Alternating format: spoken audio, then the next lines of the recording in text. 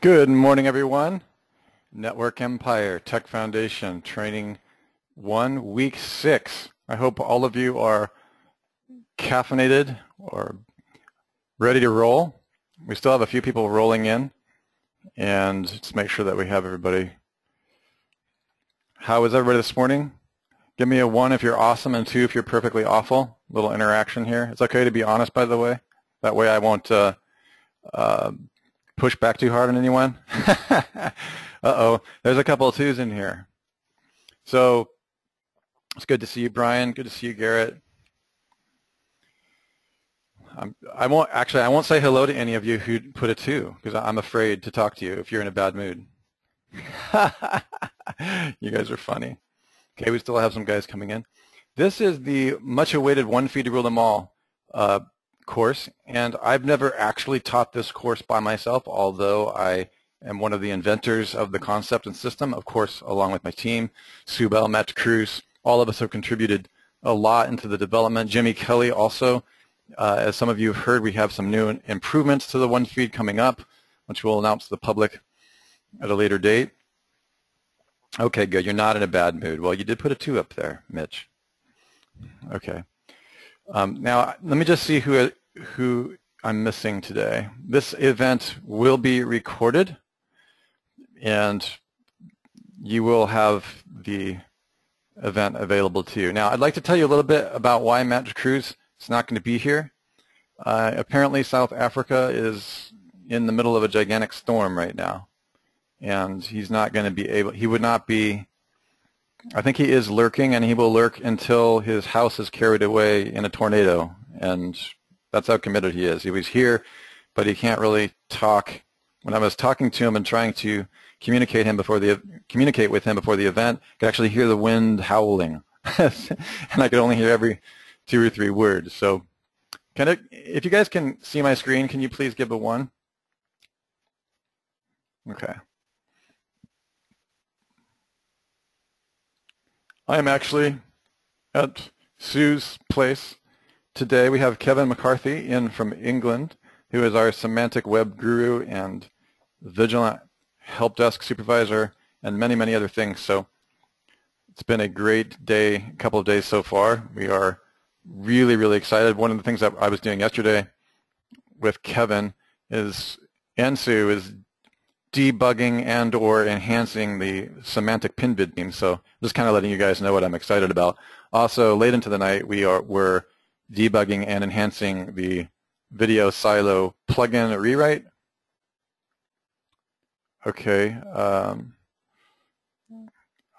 Somebody stole my screen. Matt, can you not do that?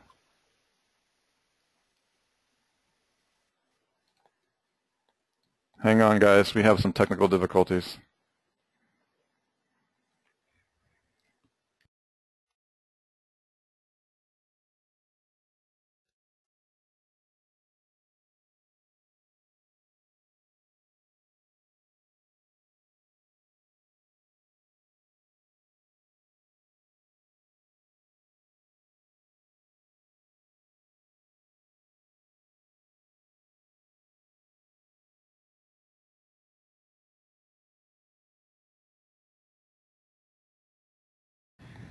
Hang on, guys. We're just figuring this out.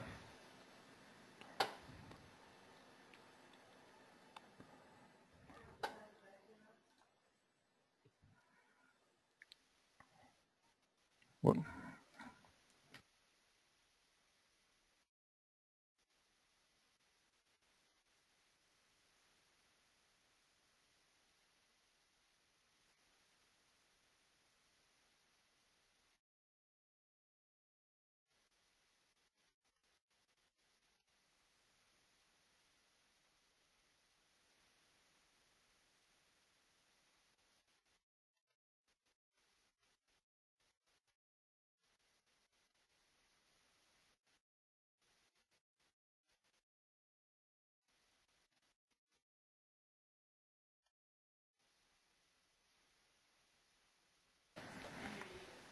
Sorry, guys.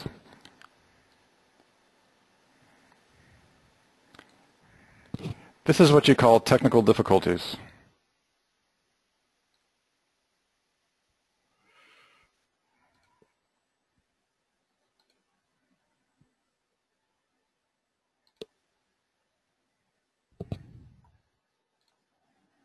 I really don't understand what's going on. I'm sorry, Sue. I don't really know what's happening. So somehow I lost presenter. I'm going to go ahead and try that again.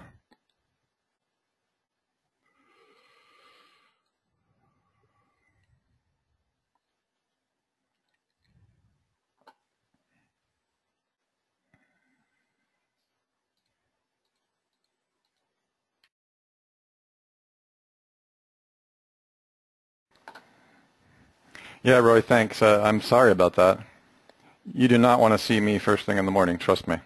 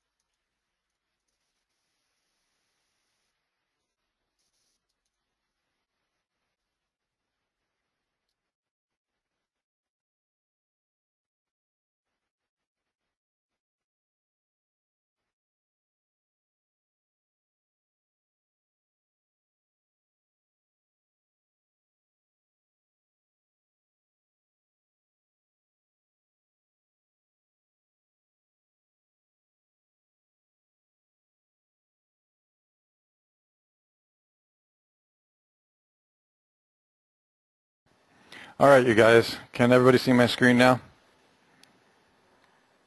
What? Black? Roy, can you see my screen? What do you tell me? Describe what you see on my screen. Is that one feed setup?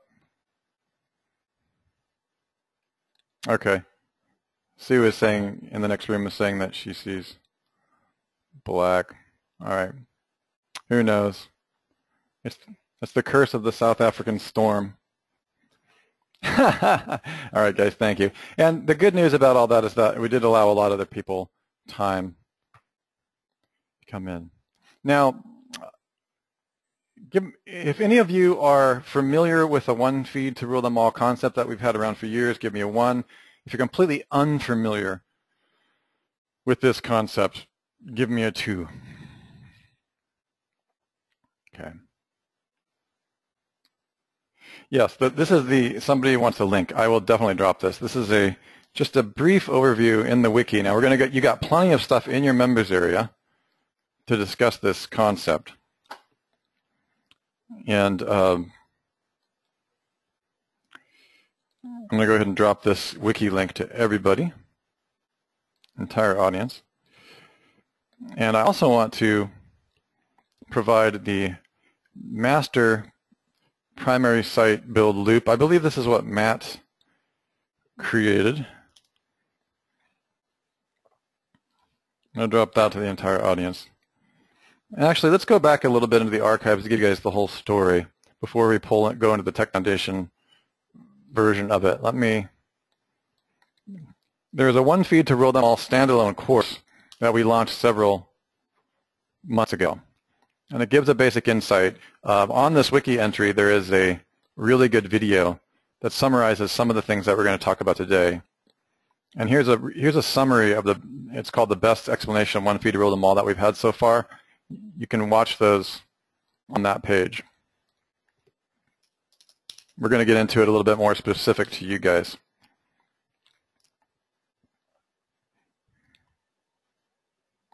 And also, this is the standalone course is going to be under, I believe it's traffic generation in your members area. To give you guys a quick overview, and this is members only. This is stuff that you will not find in the wiki. Let me see if I can find that one feed to rule them all course. Rapid fire. There it is. If you go under, here's the URL up here under traffic generation. So it's members area, traffic generation. It's at the bottom here called one feed. I'm going to drop this link in here too. And you do need to be logged in to the membership site in order to get this. And if for some reason one of you don't have access, let me know. I'm going to give you this chart. I'll hand this chart to you. This is the original one feed. I just want you to have an original overview of what that is. Just go ahead and drop that in there. Just ping me privately if you do not have this sheet. Okay, so here's the actual. Yes, you should, Brett, but again, hit me on Skype, and I'll drop this chart in the Tech Foundation Skype room for all of you after the event, okay? And as many of you know, there has been some enhancements on this that we'll go into at another time. The whole purpose, let me just see if I can give you who in here, give me a 1 if you understand what an RSS feed is, and give me a 2 if you do not. And I'm not trying to insult your intelligence. I speak to plenty of people every day who don't even know that their blog has an RSS feed. So the one feed to rule them all system is designed to make sure that you can automate as many backlinks as possible. And it's the thing that I'm the most excited about. It's one of the things that makes your you everywhere model, which is the whole Sue Bell's one web ring, socially activated perpetual downstream traffic system that we've been building. Okay. Has everybody been to you-everywhere.com? You're familiar with the concept of building out a broadcasting network? Give me a 1 if you are aware of what we mean by a online broadcasting network. Okay. So here's a diagram of it. It's kind of a superficial diagram. It's more for marketing. But you guys get the general idea with your money site sitting at the middle of it, right? Okay. And of course, we prefer that your money sites, that's what you've been building with Matt for the last few weeks. By the way, just quick group survey. Who is up to speed and has completed all of the steps and homework assignments up to part week 5, up to last week, and who has not? And it's okay. Give me a 1 if you have and 2 if you have not. I know that you'll catch up. We don't slap any knuckles with rulers around here. We're just checking in to see where. Yes, I am aware that Kraken is an issue, Mitch.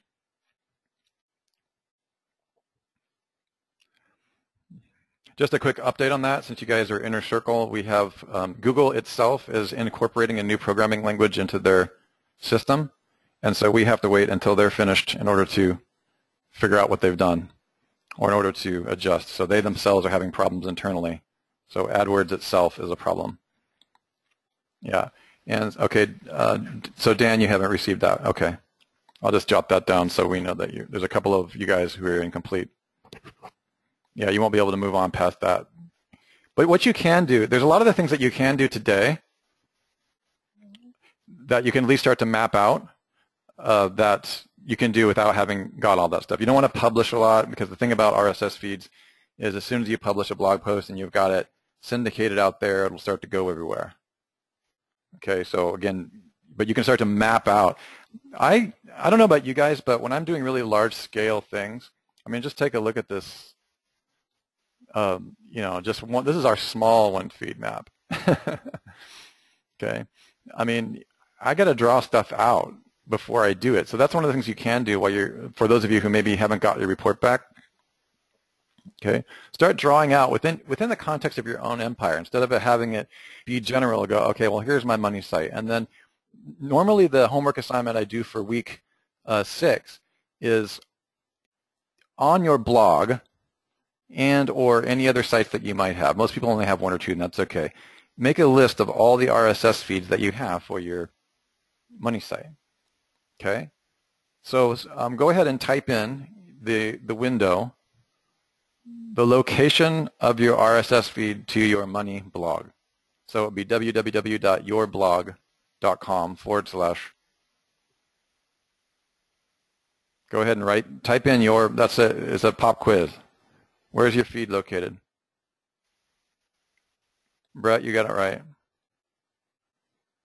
I want to see everybody's feed URL to their money blog. And if you don't know it, put don't know. Good, Dan, got it. Everyone? Okay. There's a don't know, that's okay, I won't embarrass anyone. It's not, you know, It's not the end of the world. We're going to show you guys where it is. We've got to start with the basics. Anybody else not know where their feed URL is for their primary blog?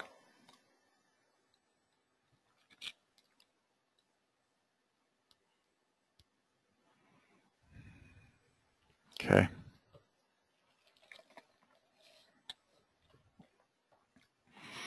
Brett asks, the thing I'm not clear on is stacking the RSS feeds upon each other. Should I be combining my site.com/feed with my YouTube channel feed, my Tumblr feed, etc., along with related feeds from other sites within a Yahoo Pipes?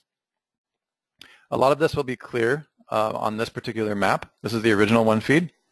Okay, you can do what's called one feed blending, but for the purposes of this course, inside, you guys all know that you're on week, let me just make sure, we're on week 6, right?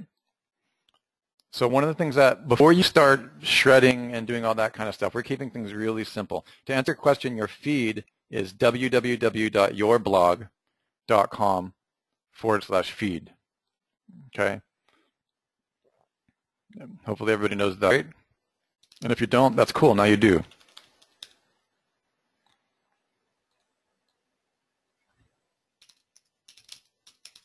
Should in Chrome, oh, that's right, this one is busted. Isn't that wonderful? I gave you guys an awesome example. By the way, feeds can break, so you need to check, be aware of how that works. So all blogs have a feed by default. Okay, WordPress has a built-in feed. I think ours is located here. Okay, and in Chrome you can see the direct XML, and if you, it depends on the browser you look in and in the browser general settings. For example, in Mozilla, which does confuse some people, you're going to see it in terms of human interface because they've got Mozilla has a default setting to make it friendly.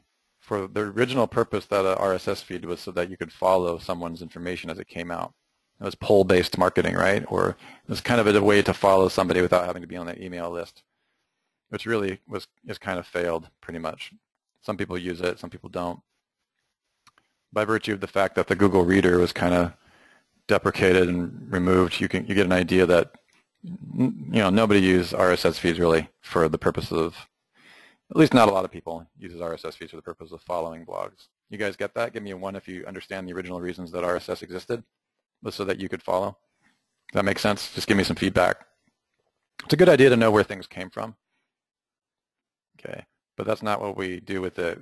We have evil purposes for that purpose. Okay, the good news is that it's a good way to automate because every time you publish on your blog, at least with posts, okay, it'll automatically publish a link.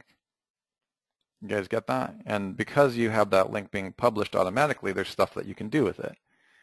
And you can syndicate it and push it to other places and create backlinks and get them published on high domain authority sites, which then give you positive page and domain authority juice back to your site. And that's really what the one feed is all about, is taking advantage of the fact that you're automatically publishing posts and or automatically, even when you're manually publishing a post on your money site, it's going to still automatically go to your feed. Now, it doesn't publish pages, I think, by default. I don't know about the new WordPress version. I'm not a WordPress expert, but I think you have to add a plugin if you want to publish pages to your feed. I think a lot of our guys who are using the older version of the Video Silo plugin, I don't know about the newer version, pages aren't published unless you add a plugin add-on, which then will add the page to the feed.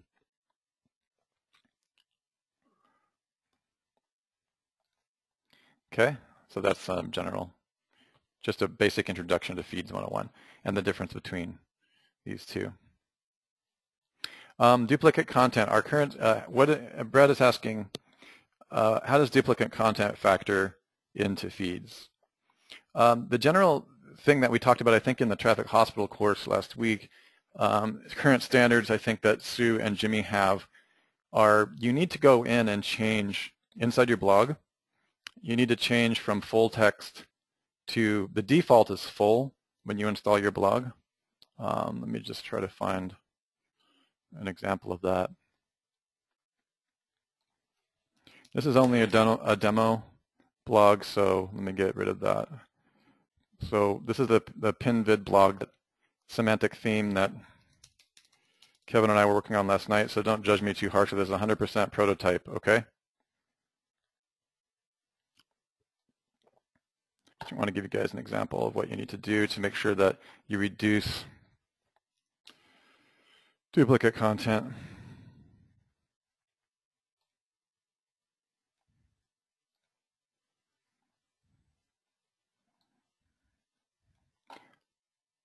Okay, this is a test site only because we were testing the new theme.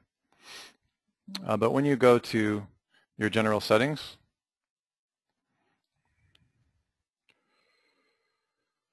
see where it says under reading,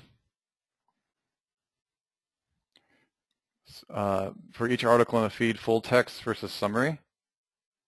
Give me a 1 if you guys can see if the screen has changed for you fast enough. What's interesting, and kind of caught me off guard a little bit because I'd forgotten that, you guys, you want to go ahead and switch from full text to summary. There are plenty of technologies out there for that will allow people like me to take the full text from your site and then republish it deeper in my network because I don't care as much about dupe content, right? Like on a WR2, there's plenty of technologies that pull feeds and then jack some of the content, right? Well, don't make it easy for people. Just give them a summary or just a little bit of a snippet. That's going to reduce content redundancy problems a lot in the RSS feed environment. Okay, a lot of my PinVid sites pretty much have YouTube's videos in the feed. You can remove it from the feed and just use a link. So there's a lot of different ways that you can do it. But the general rule of thumb is go for a summary. I mean, honestly, if I had my druthers, on big sites, rather than repeating the headline, I would spin the headlines a bit. But it depends on, there's a diminishing return depending upon where in the network it's going. Does that make sense to you guys and gals? Looks like we had a few more people come in. Okay, so that's one quick thing that you can do. And I would also add, Brett, that I don't have any of my other super hardcore technical expert team members on the call right now. But I would also add that remember as your domain authority goes up that your concern about dupe content goes down. I mean, it goes down relative to that. So when you start getting up in the 35 to 45 domain authority and higher, I think Jimmy or Sue said like 52 is when you become pretty robust, like dupe content. If you're seriously concerned about dupe content issues or you've been hit with a penalty, I would strongly recommend taking our more advanced courses because there'd be no way for me to get into that today. First of all, I'm not the expert and you don't want to listen to a lot of what I have to say about penalties because I'm also a student of our team. However, if you're serious about it, you're going to want to go to our Traffic Hospital course. And that is an extra, it's not included in the Tech Foundation, it's actually an upgrade because really you don't need that unless you've had your site de-indexed or penalized. Although it is a preventative, Sue actually thinks people should really be aware of all that stuff. So, she considers it not just merely a depenalization course, it's also a preventative course. But that's not what we're teaching now. But if you do have any concerns about that, Brett, just know that we do have all the penalty issues and the preventative stuff in the Traffic Hospital course. Has Google changed the availability to the Google Plus feed? Brett, I was just talking to Sue the other day. We created a technology called the Google Plus RSS feed. I'm kind of embarrassed because I didn't add the buy button to this page yet like she asked me to, but it is part of, there's a free trial. We call it our G Plus RSS maker. And let me just see. I can't remember where. Oh, it's actually in the Network Empire area. You guys have, if you've played with the Network Empire Google Plus RSS feed software already, would you just give me one so I know what the level of knowledge here is? Okay. Brett, to answer your question, Google Plus has never provided a an RSS feed. That was one of the reasons why we created the software. Okay. So if you go to the member software area, it's one of the best kept secrets of Network Empire, which is why Steve was telling me the other day to stop having it be secret and to put the sales page up finally. Google Plus Network Empire. So this was an original concept that I had with the Google course, which is also available to all of you inside the members area. The course is, if you go to the members area software, you're going to see that. It's pretty inexpensive, but there's also a course that you might want to go through and read. We are updating some of it because Jimmy Kelley is adding some ridiculous twists in the domain authority stack course. But you just go in and you've got your dashboard, and you can turn any RSS feed, here's the projects rather, you can turn any Google Plus page or personal page into an RSS feed. Okay? And think about that. I'm going to give you guys some sneak peeks from our other courses like Domain Authority. Why would you want to use, why am I so hung up on Google Plus having an RSS feed to the point where we spent several $1,000s to, tons of money to build an application because Google wouldn't give it to us? Can you guys, anybody care to guess why? Google Plus, I'm fixated on their RSS feeds. Yeah, Brett's got it. Domain authority stacking. And not just domain authority stacking is, what is the domain authority of all Google platforms? Yeah, there you go. Brett's kind of on the ball. He's been reading about the RSS automation. Roy's like 101. I don't think it's past, I don't think there's domain authority past 100, Roy. But, for all intents and purposes, yeah, it's like a wild card. So this is a very robust application. And like I said, it is one of the better kept secrets in our organization. Part of the reason we never really went into formal launch is because there's so many awesome products for us to launch, as it just kind of fell by the wayside. And also we were in the middle of making it super robust, and it's been operational with no hitches for close to a year now. So the way that this works is you just simply go ahead and you start a new, like you come over here to the right side, you guys, you start a new project, and then you just put in your project name, your author name, your Google Plus, personal or business. If it's local, you can even determine, if it's a biz page, you can even decide to label it based on what Google Pages gives you brand, company, art, local. You guys, you know what I mean? How many have you guys started a Google Plus biz page ever? Or one if you have, two if you haven't, just general consensus. So the way this was programmed was to give you guys the exact, just lets the software know what type of page it is. Okay? But you can also switch to personal where all of that is not relevant. Okay? Now, what's interesting about this software is it doesn't only fetch the regular RSSs, you can also do the plus ones.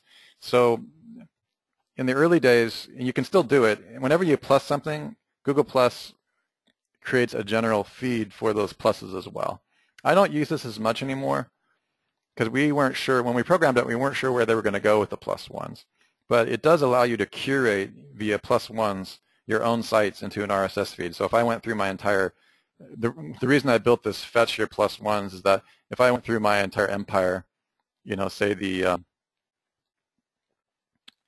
you everywhere, and I clicked on each one of these and plus one of them, or had a team plus oneing them, it would create an RSS feed of all the things that I'm plussing, and then you could actually submit that feed to the RSS directories. So one of the things that you can do for RSS is you can submit them to the directories. I'm just giving you guys a general overview because I want you to go through each one of the modules in this week's course. It's going to explain a lot, but I just want to give you the highlights. So I use actually RSS submit. Okay, RSS submit. These things are not, by the way, none of these softwares are included in this course. There is a free trial of the Google Plus RSS feed, and I'm not here to sell you anything. I just want to let you know what I personally use every day. Sorry for the URL. That's on a very large client network we have. Just in case anybody wants. That's actually a PinVid site. You caught me. But, we use these things every day. Okay, so think about I just want to give you the general highlights of what you can do with RSS feeds. If you've generated a Google Plus RSS feed and a feed for all the social sites, which we're going to be talking about and more in upcoming certification courses how to accomplish all that. But just remember that anything that you create an RSS feed out of can be sent to the directories. And if those feeds are your URLs, you're creating backlinks. You're creating backlinks within backlinks within backlinks, all stacking domain authority over time. Okay. I'm trying to read. Brett is really putting out a lot of questions. Some of them are on topic and some of them are off topic.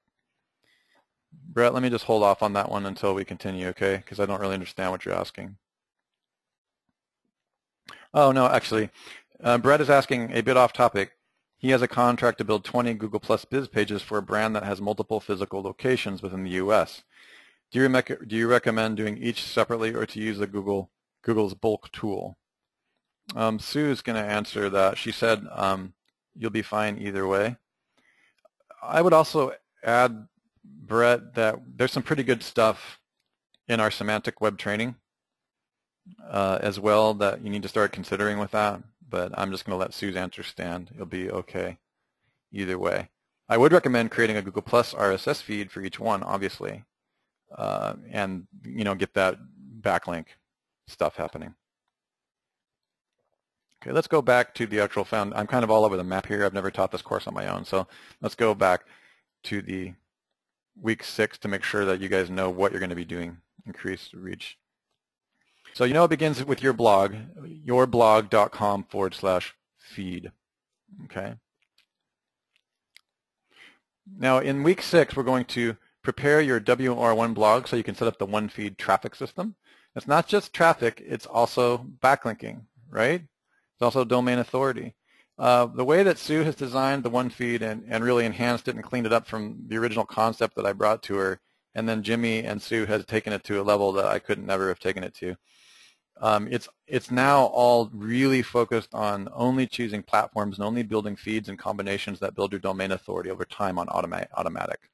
Okay, and where that gets really interesting and actually completely mind-boggling, you guys, is when you get into the other certification trainings, week 2, which will be launching here in 3 weeks, and the PinVid stuff. All of it works together. Your WR1 is published downstream, so everything is publishing. In other words, if you've got your feeds publishing, whenever you're updating content, that's going to be distributed to your other platforms, to your WRS2, like your social platforms. Okay, and that can all be automated downstream. And any of those that have feeds can then be published again. So you might have this gigantic pile of your core money sites publishing to your secondary networks with your own golden frame, but then they're also publishing to your WRS ones, right? These are your social platforms, Pinterest. All of that can pretty much be automated, okay? Now, so that's the purpose of RSS, is like once you publish an article, be sure that you really want to publish it once this is set up. Because like an example is I had an outsourcer, he's really, really a good outsourcer, but every once in a while somebody that he's working with will publish a typo in the title. Well, we've got this gigantic freaking huge monster one feed set up. There's no way to go back and like correct that typo downstream on like 2,000 sites, right? So you have to, my one caution about the one feed is lock and load. Before you hit the publish button, just have somebody like give it a once over. Because once you publish and it's live, you can't unpublish. That's the one admonishment I think I would make at the one feed. Not that I've ever published a typo to 1,000 sites myself, but no, I have. So just make sure that there's that much power. With great power comes great responsibility. Okay, so you guys get that, right? Give me a 1 if you understand the danger of something this powerful. Like it's kind of hard to undo. You guys get what I'm saying? I mean, I would say that this is by far the most dangerous module in the Tech Foundation course because it's that much. It's like, a stick of dynamite. Brett is asking, how often do you recommend publishing content on the WR1 site for local clients versus national affiliate client sites? The answer to that question, Brett, is yes, or it depends. What I can do, I think, to answer Brett's question, let me just take a pause. We have something that we're no longer selling because it's sold out. It's called the Blog Boost. that will probably give you a general idea, Brett, of the different kind of publishing rates. We call this frequency of publish.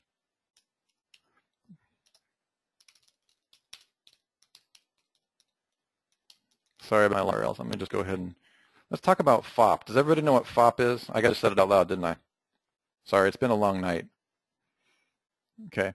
FOP means frequently of publish, and this is really what Brett's kind of asking on a practical, on-the-ground level. Frequency of publish is a term used by us to explain ongoing SEO visitor traffic benefits from blogging, pinging, publishing. We propose that Google's search algorithm has expanded to include frequency of published as yet another factor of the content ranking adequacy. The theory says that if a website is updating with fresh content on a regular basis, then it is likely to be seen as more contemporary and valuable in the eyes of Google. Guys, this was written like a year ago.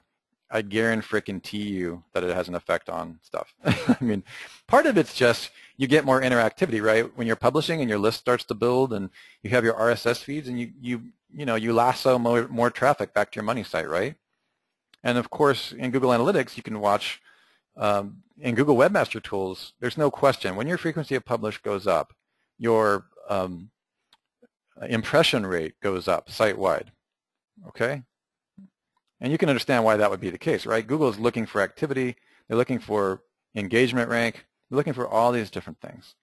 So when that starts to, by the mere fact that you're publishing, you're just going to have more engagement, right? That's the default. So some of it's just the actual frequency of publish is more novel and your audience is going to interact with your website more, right? The other side of that is I have witnessed technical facts that I believe Google is looking for interactivity for, I watched the impression rates go up, not necessarily the click rate, because the click rate's based on the description, right, tag and many other factors, right? Your persuasion architecture when actually people click. But if your impression rates go up site-wide because you're publishing more, then the possibility, depending upon how well your persuasion architecture is working on the search engine results page, then at least you have the opportunity to get more clicks, right? You guys get what I'm saying? So that's what we're talking about with frequency of publish. I was going somewhere with that. I think I may have. Oh, yeah. So with that frequency and publish in mind, Brett, we used to offer a product that is currently sold out called the Blog Boost, and it got so popular that we have to start off. We've had to stop offering it for a while because the team that delivers it is too busy. Apparently, nobody wants to publish their own content, so I don't know what it is with that. Let me go ahead and see if I can find that. And Brett, what that'll do is that'll probably help you have some insight into what you might want to offer. In fact, Brett, if you wanted to, you could even borrow the model, and just kind of create your own product with it. Let me see if I can find it, though. That's going to be Blog Boost. I think Sue left it up. It might be a good template for you to think about what you might want to offer. And let me see, Blog Boost done for you. Brett, are you still on the call? Give me a 1 if you can see what I'm showing you here. I'll drop it in there. You can, okay. So this was one version of content, should answer several questions. What was interesting is with these different patterns, the way that we were selling it is we were showing the number of inbound links that were created with our Blog Boost distribution. And I would have to double check. I believe the Blog Boost also included by default our one feed to rule them all product. I think that included with the okay. And I would ask you guys on this page, this is sold out. So if you find a buy button anywhere, please do not buy it. It's not for sale. We got too much activity on it. But this gives you a general idea, Brett, of what was happening. Okay, where we published, we go to Google+.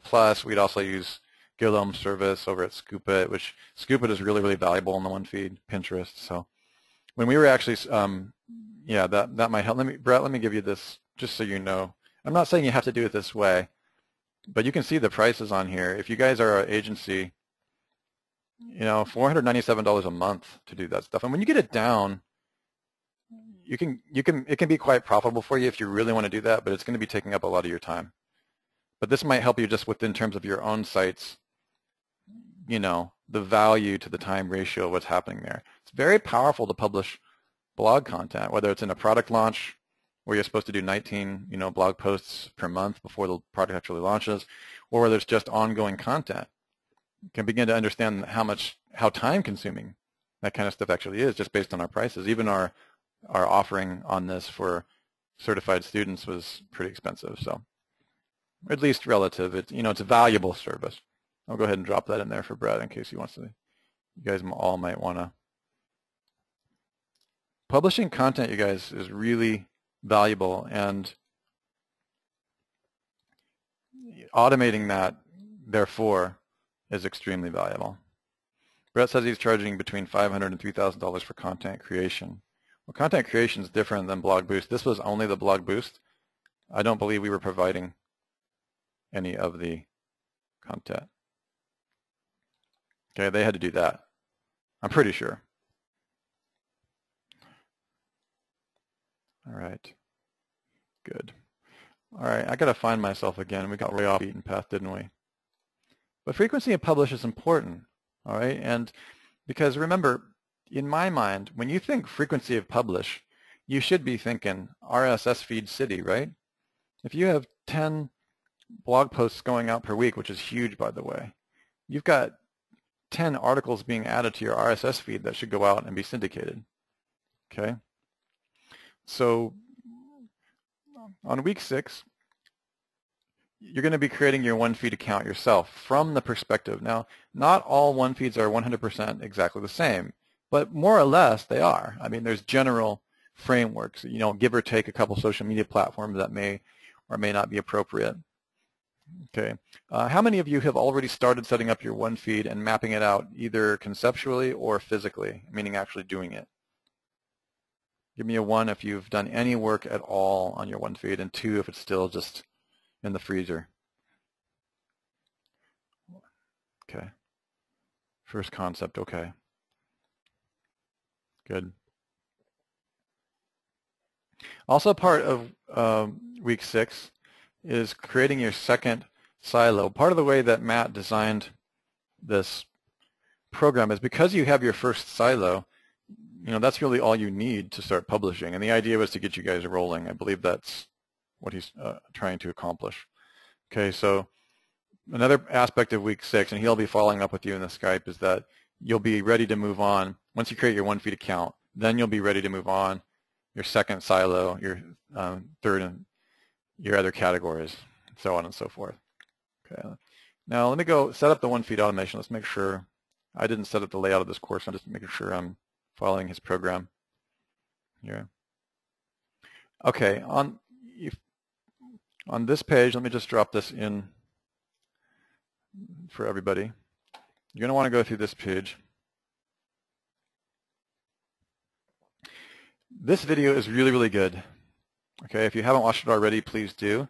You will see that I've talked about some of this today. You'll learn about XML, RSS, and the one feed traffic system.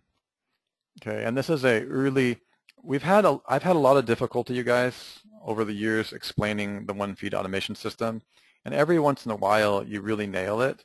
And so I captured, and I think it was a 3-hour webinar.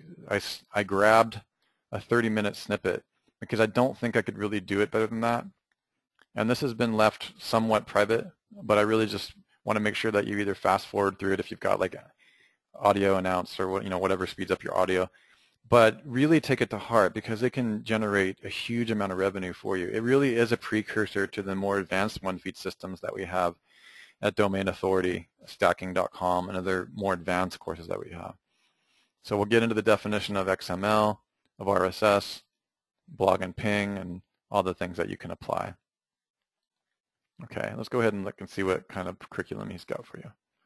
Okay, so in the basic one feed setup, you are going to need a YouTube account. And it looks like, Roy, you've already set up your YouTube account. And one of the things that I'd want to add here, which I haven't covered as well before, so let's go ahead and do that today.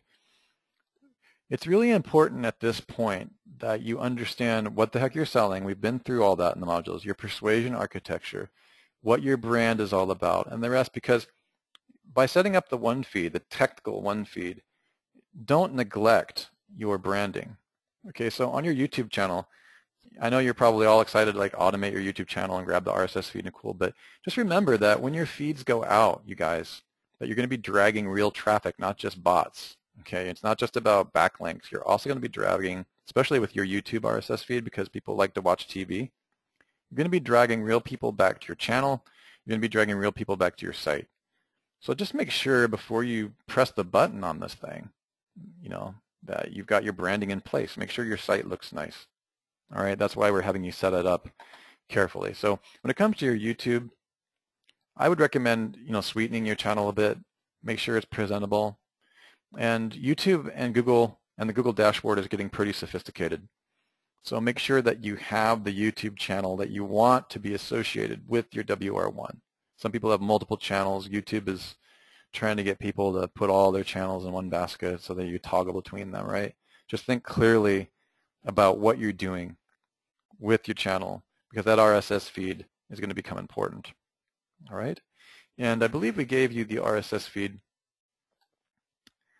We've given you several RSS feeds. I'll drop the RSS feed here. If you go, I thought we gave you the RSS feed in this. That's all right. Let me grab it for you.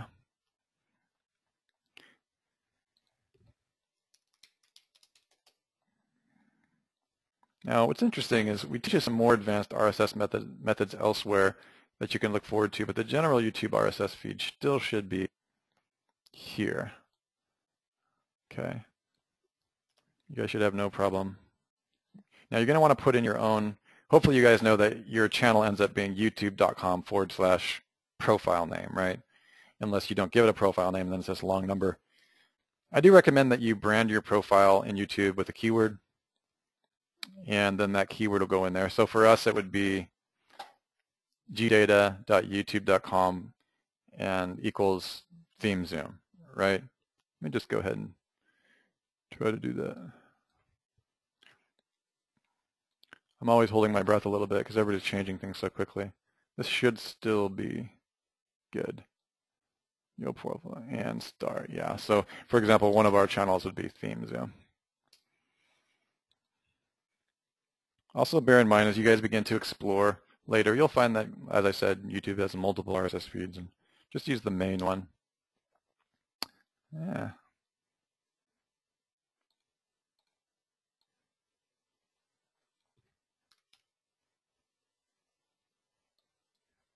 That's not very pretty.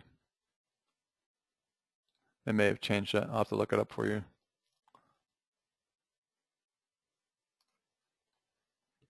There it is. Yeah, that was actually right. So that does work. It was just unformatted, strangely, in surprise, surprise, Chrome. God forbid that Chrome should be able to read Google's own script. Okay, so you guys give me 1 if you understand what I just did, and 2 if you do not, because I want to make that clear.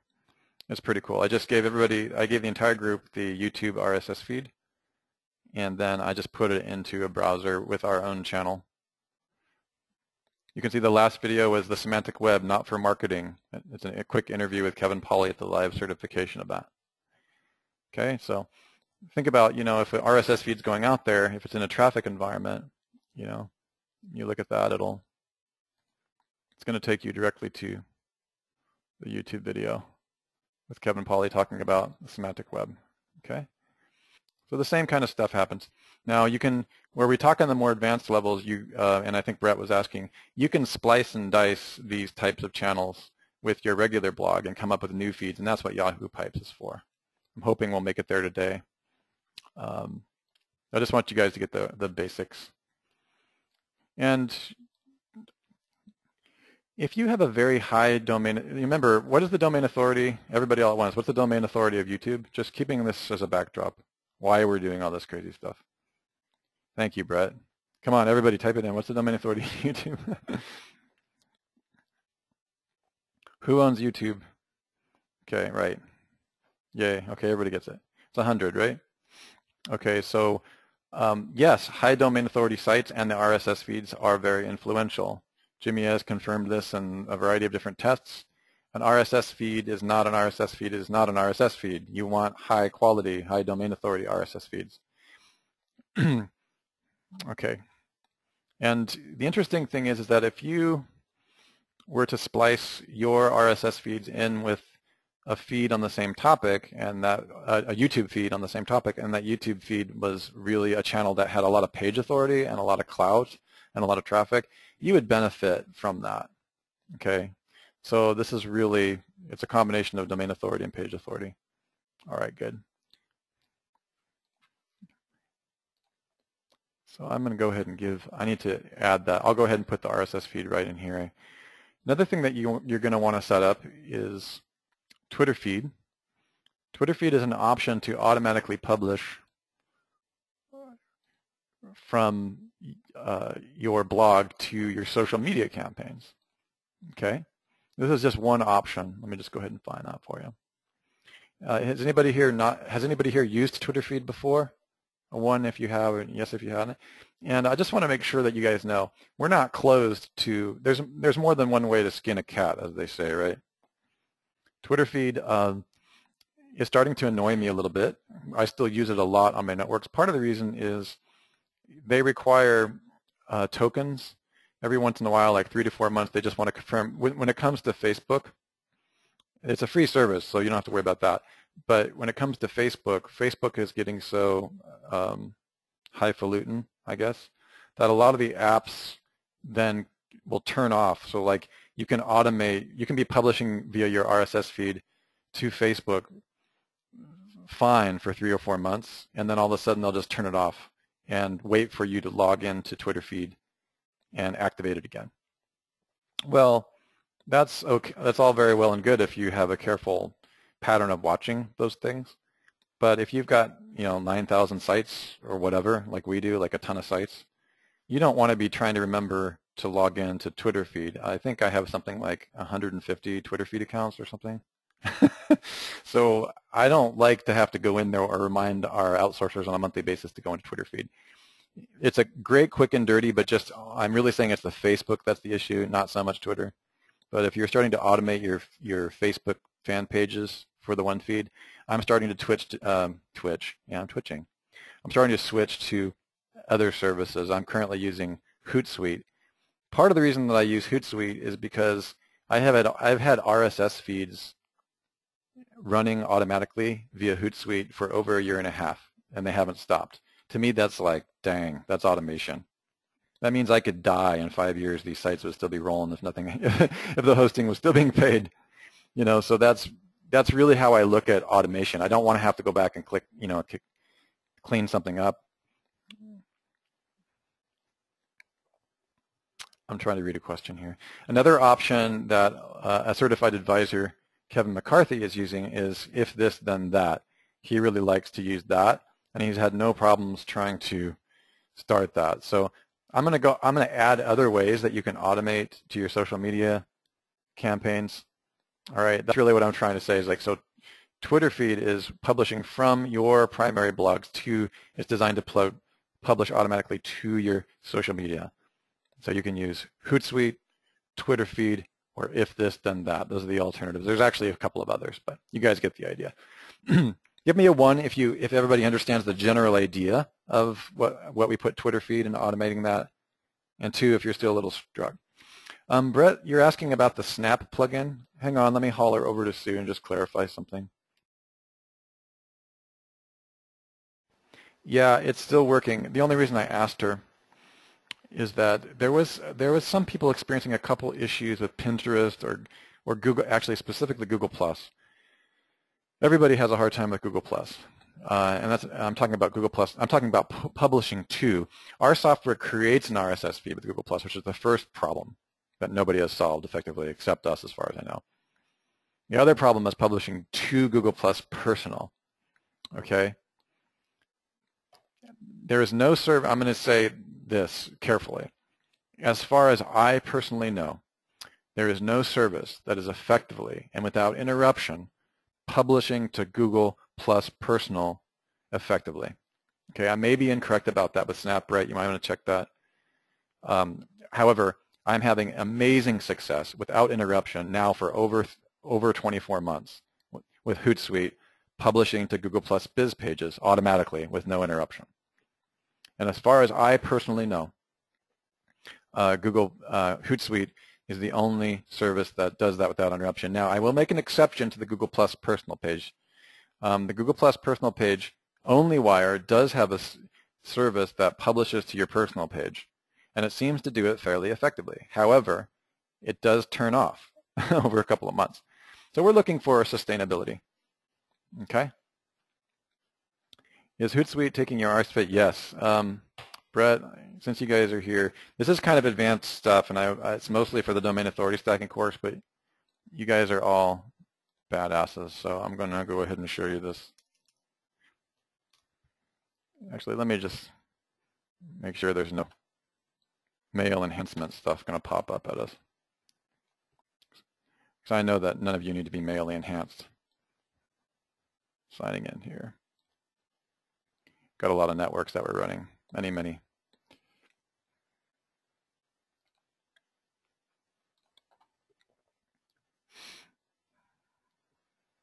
Uh-oh.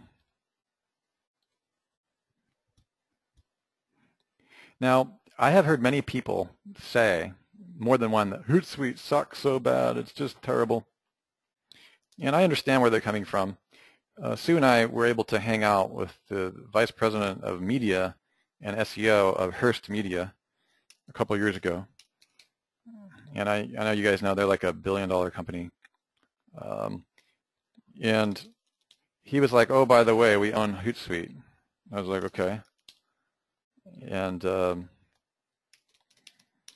it explains the staying power. It actually makes me feel better now, years later. I think it was a couple years ago. Because it's pretty solid, like they're not going to disappear. And when we have this many automated things running, you want to make sure that you have something robust. And until we write our own,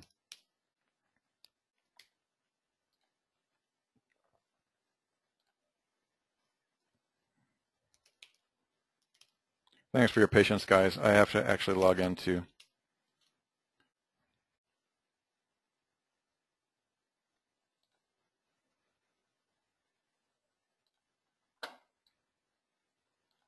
I figure it's worth showing you. This is a pretty powerful little tip right here.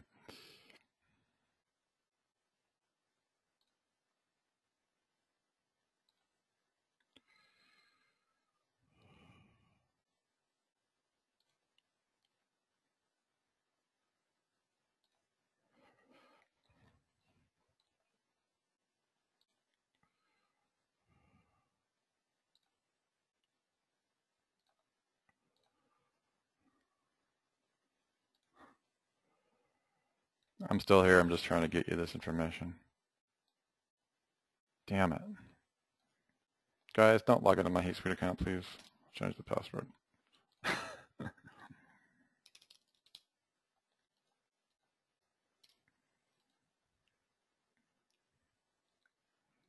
Yeah.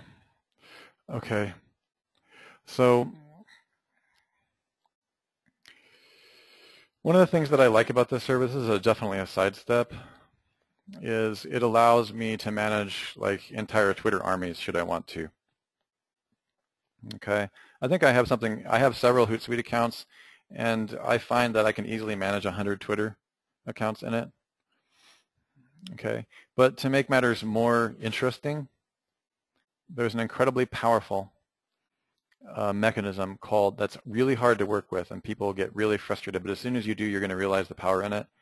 Brett, specifically for you, you go up here to Settings and to RSS Atom, and whatever social media accounts you've set up, including sub pages and pages to individual accounts, you can just simply add an RSS. You can add an RSS to any service that Hootsuite allows to be imported, and that includes the Google Plus pages. Okay, so the Google Plus Cancer Factor Fiction page, this is a WR2, meaning our automatic pin vid sites, has been publishing videos from an automatic website, which is cancerfactorfiction.com. It's been publishing to that feed on the Google Plus Biz page for over 1.5 years with no fail, and that was a long-term test that I'd done. When I realized how robust it was, I was trying to test several services altogether. When I realized how robust it was, I started switching my other things over because they were failing. And so it really does beat Twitter feed for that purpose, for Google+. Additionally, I've been testing it for Facebook publication, and it seems to be a solution to the Twitter feed fail on Facebook based on the apps. Just a more robust service. It's a bigger organization. They've got a lot more money in development. It's just more stable when it comes to RSS feeds in my testing. Now, if this, then that is also pretty stable. So you may want to try that. Give me a 1 if you guys understand what I showed you there and why I showed it to you. This is a good kept secret. I think most people don't have the skill to fully use the RSS Atom, to its full usage. Okay. Great. Okay. So we're going on for quite a long time here. LinkedIn, B2B. I'm not sure if I think Hootsuite is actually planning or has already the ability to add LinkedIn as well. It's one of the only services besides Twitter feed that allow that effectively. If this, then that may have added that. Okay. I like centralized control panels, which is why I use Hootsuite. You guys might want to distribute. I do use 2 separate Hootsuite accounts for different layers of the web ring. That's just me personally. Please know that I'm not giving you web standards or rules right here. Sue ultimately verifies and creates the standards with an organization. I'm just telling you what I do now, and I don't think we've really clarified that. So definitely you're going to want to have, we're not getting into the other web rings in this. This is Tech Foundation 1. But just know that you're not going to want to have the same Google account, for instance, on your WR2 and WR3 as you have your WR1. You guys know you got to separate your Google dashboards out, okay? You want to separate login and all that. Roy asks if I use Buffer. I played around with Buffer a lot. Roy, Buffer is the time frame in which if you're machine gun automating stuff, it'll prevent it from coming up too much. Is that correct, Roy? Just give me a 1 if that's correct, or 2. It buffers the time. Yeah. I think Buffer is cool. It also has some domain authority. One of the ways that I deal with that, when you're using Twitter feed, you don't have to use Buffer because it has a GUID setting, which I'm happy to show you guys. We show you how to set up Twitter feed in your account in this week, so it's all here for you. In fact, when you go to set up Twitter feed, I'm going to show you exactly how to set up your GUID. Hootsuite does not have a GUID setting, so what you see is what you get. And I publish that's a great question, Roy.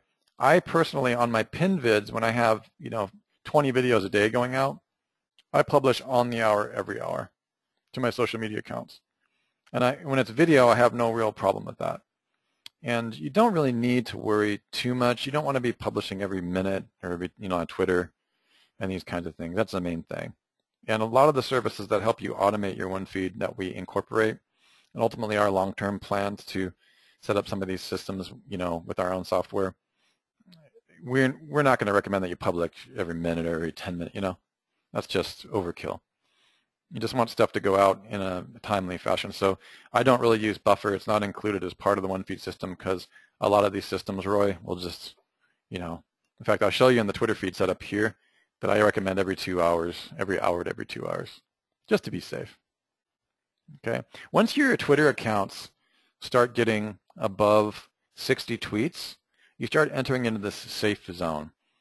I don't know if you guys know that, but Twitter has some important algorithms that you should be aware of. When you set up an account, or God forbid, not that I'm suggesting that you do this, you buy 5,000 accounts or 1,000 accounts or whatever, you're going to want to make sure that, if you're setting up your own, or even if you have 5 or 10, Twitter accounts in your organization, you want to make sure that you tweet. You're going to want to make sure that you retweet a little bit, make sure that you follow a few people, and have a few followers. That generally, and also verify the account when in the actual email in which the Twitter account was created. That's actually true in any social media. Okay, make sure that you're verifying these accounts and authenticating them. And fake accounts are against terms of service, so don't do that. Just especially in your WR1, you want to make sure that you have real people with real social media in there. Disclaimer, disclaimer. Okay. All right, so also Yahoo Pipes, that's where everybody gets.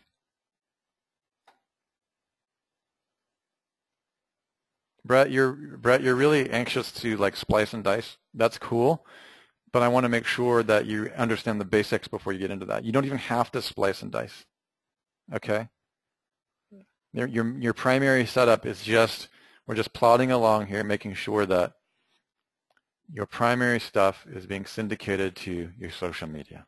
Okay, do not splice and dice your feeds on the WR1 unless you have multiple WR1 platforms. Can you please give me a 1 if you have more than one WR1? You shouldn't. This course is designed to help you guys get your primary money site up and running. Brett's chomping at the bit to splice and dice and have a million feeds everywhere. That's cool, Brett. I recommend, Brett, if you're serious about knowing that kind of stuff, which we're going to get into a little bit before I go, that you probably want to take the one feed to rule them all course, where we get into that. And Brett, long term, you're going to want to jump in the domain authority. I'm not trying to upsell you or anything. I'm just saying that I can tell that you're advanced. And we are going to get into this splicing here. You're just a little bit more advanced than most of the people in this class, which is a compliment, because the question that you just asked me is pretty advanced.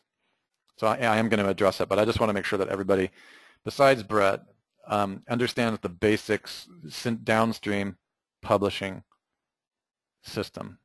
Give me a 1 if you guys feel comfortable with the basic automatic publishing system with feeds. Give me a 2 if you feel super uncomfortable, or if you feel uncomfortable in any way.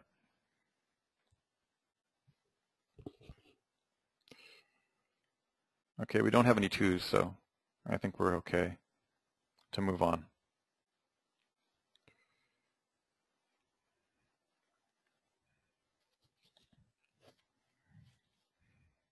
Let me see what Matt did create here. So Pipes is probably what Brett was talking about here. Pipes is one of the services that you can use to take feeds and mix them up. And you kind of have to know what you're doing, which is why we've got this video in here to show you. Don't jump to the end. Make sure that you understand basic one feed setup. You got to understand, you guys, you're amongst the elite. It's advanced. If you're automatically publishing your blog posts downstream to one or more social media systems via RSS, you are way ahead of the curve. Okay. In other words, you can run your blog post, you could publish from your iPhone, and then boom, it's going to go everywhere. Make sure your I's are dotted and your T's are crossed. And really, the only limit is the amount of locations that you stuck your RSS feed. Everybody understand that? Okay. At that point, then you get into the more advanced. You can see on using Yahoo Pipes, we give you a demonstration on how to use it.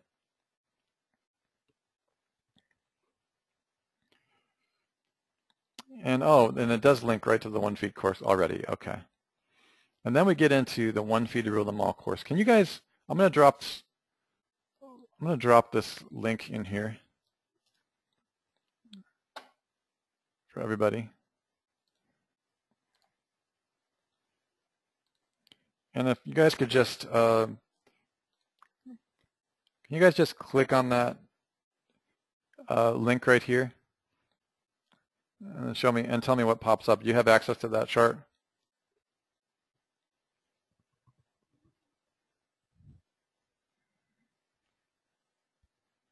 Give me a 1 if you have access to this chart where it says check here.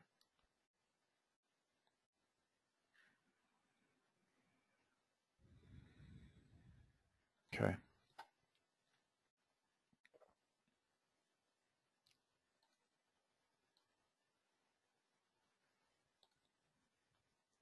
Brett, can you see that chart?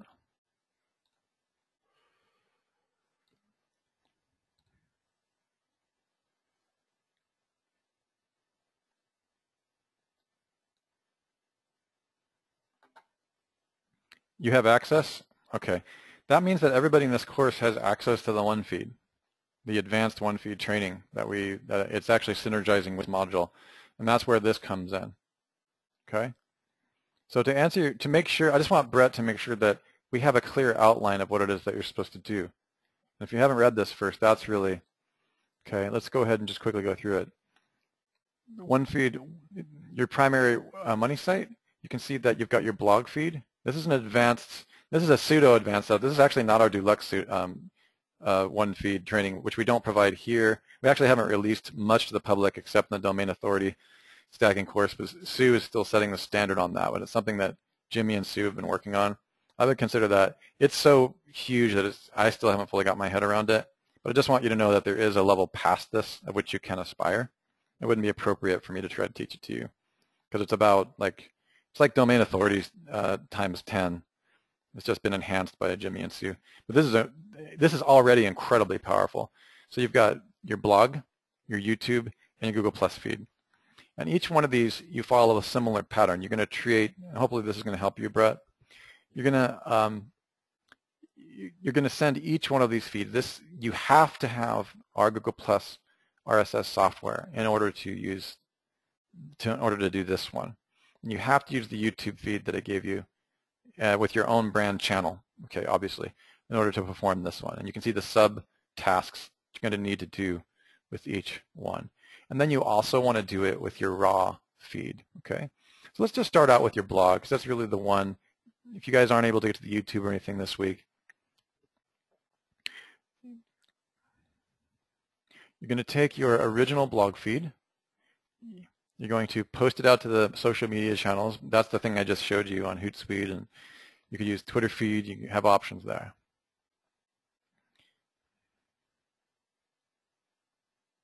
Create backlinks to the original broadcast channel. This is just pointing out that by doing this, you're automatically, this is a reminder that you're creating backlinks, okay?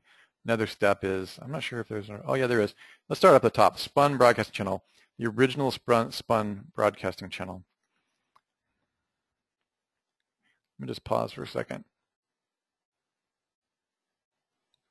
Guys, I'm going to put you on hold. I got to ask Sue something. I haven't looked at this chart in a month. One moment.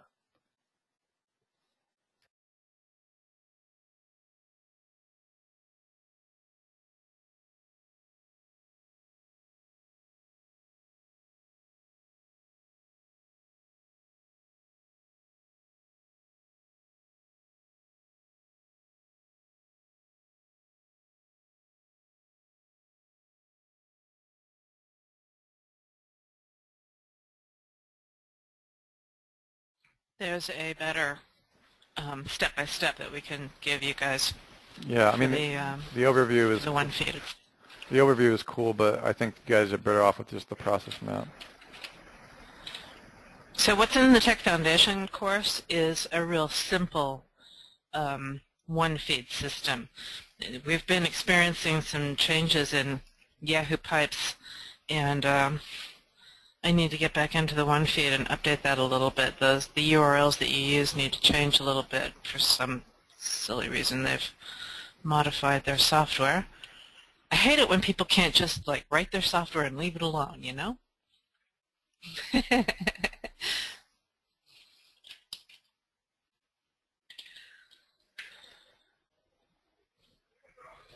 Yeah, I'm looking for it. Hang on, I gotta find it.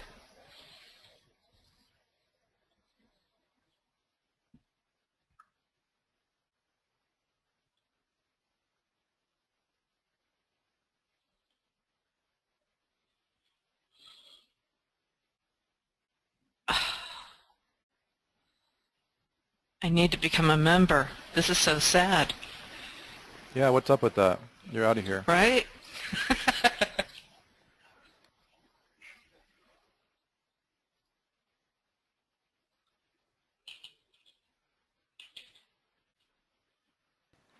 Brett's going for it. It's like question. That's good. While she's looking for that, Brett, I'll read your question. Sorry if this is out of the scope. I have a few clients where I do weekly Google Hangouts, which is good. I create a blog post on the blog with a Hangout embedded prior to the Hangout going live. They like the streaming aspect of the Hangouts. Well, yeah, that's good. I then have the Hangout transcribed, and transcription gets added to the post a few days later, which is great. If I look up the one feed RSS to these blogs, I'm guessing that I don't want to publish the post until, oh, good question. Wow. Okay. It depends on a couple of things.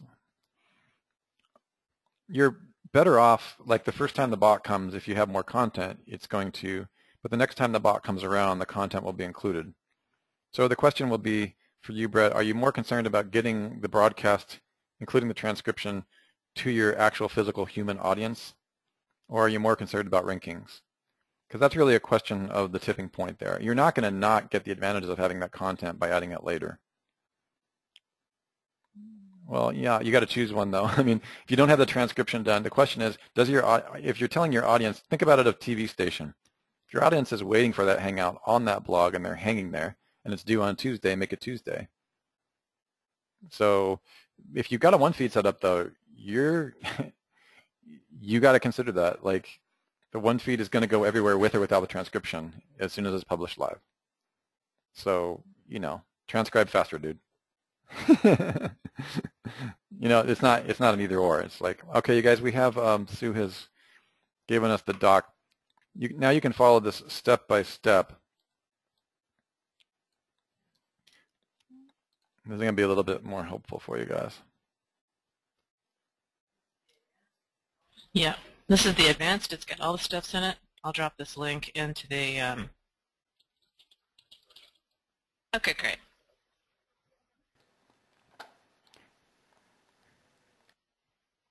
Okay, you guys, this is going to be a little bit easier. The overview is really, really nice to have, that diagram that we were looking at. This will give you this is the process that our outsourced team follows. This is huge, you guys. So that should solve all of your questions, Brett. I would also like to add here a disclaimer in that by no means is this one feed system an exhaustive possibility. We have students that are constantly adding and tweaking and creating. Once you understand the principles of downstream domain authority stacking and downstream publishing, you can make some changes that are customized to your particular situation. We've given you the framework. This has been highly successful for us. And this is not the super deluxe advanced system, but it's definitely an ass-kicking system. Like it's enough for 90% of the businesses and niches out there. Some of the stuff we're enhancing is really when you're trying to swallow an entire market and target like auto insurance, okay? Because you can really do that. You can really think in terms of big vertical concepts. And let me just try for one more thing because we need to kind of wrap this up a little bit. You should have all the tools you really need here to start setting that up.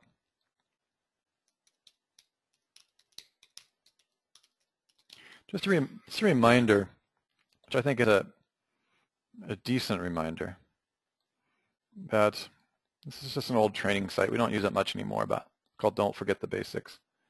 This is there I was minding my own business one night when all of a sudden Sue handed me a pizza. Okay.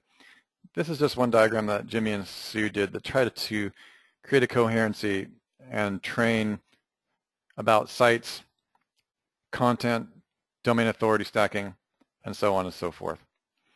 And what I really wanted to impart. I need more sleep.